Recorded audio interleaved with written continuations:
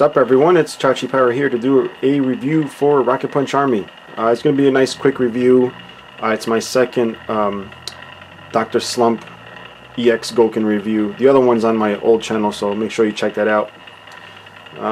This one is different from the other one because it is more robot-y, so it fits in line with what I do here on this channel. So this is Toriyama, and he is from the Dr. Slump series, which is full of little cutesy robots, and this is one of them.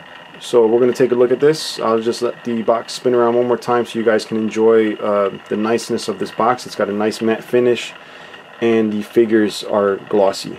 So you'll see it's matte finish and then glossy all around. So it's a nice box. And here he is, folks. As you can see, he's pretty cool looking. Not everybody's cup of tea, I would presume. But I like designs like this. They're nice and simple, and obviously it's a little robot or a little guy with a gas mask on. But you'll see he's got the clamp type hands. And as I did say before, it is part of the EX Gokin line, so this guy does have Diecast. I'm going to show you guys that in a second, but I'll let you take a look real quick at the figure. It's beautifully done. I mean, this is high-end stuff, which is probably why it's part of the EX Gokin from Fewture. As you can see, it is rather simple, but it's pretty interesting. And let me show you guys what I'm talking about. This is from the Dr. Slump series. It's full of little crazy little robot things like this, but I would like to point out again that these are rather high-end toys.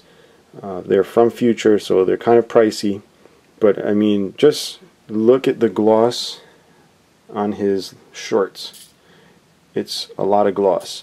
Now, if you turn it out back here, you'll notice that he does have a wind-up feature, and it actually works. I think it's just you know, as a gimmick. Doesn't really do anything, but I thought that was really neat to include that in his figure. And he is rather hefty for his size. He does have a good amount of articulation. He doesn't really have knees. His legs do move forward and back, though. They're really tight. I don't really want to try it right now because it's nice and cold up here, so the plastic might be on the brittle side. But the lower half of his body does move around, pivots. He does have the shoulder that goes way up there, movement like that. He's got the elbow, and then of course he's got the clamp hands, and even his little gas mask looking thing pivots. And then of course he's got very slight head movement, and again, very nice finish, overall quality of this figure. Now, as far as diecast content, like I said, this whole lower half, which is very nicely done in very glossy orange paint, that's all metal, and so are his feet.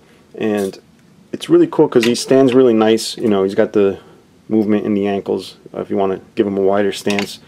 He stands pretty firm. Even though he stands nice and firm, he does come with the stand, which I won't use. I normally don't use stands on my stuff. And then just check out the big, gigantic, thick cardboard this thing comes in.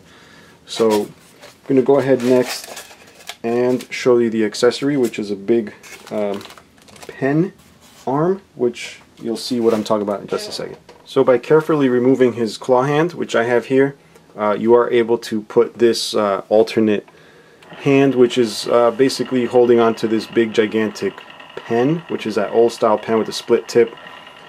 And again, Fewture spared no expense on this. That tip looks like chrome plastic, but it's actually chrome metal.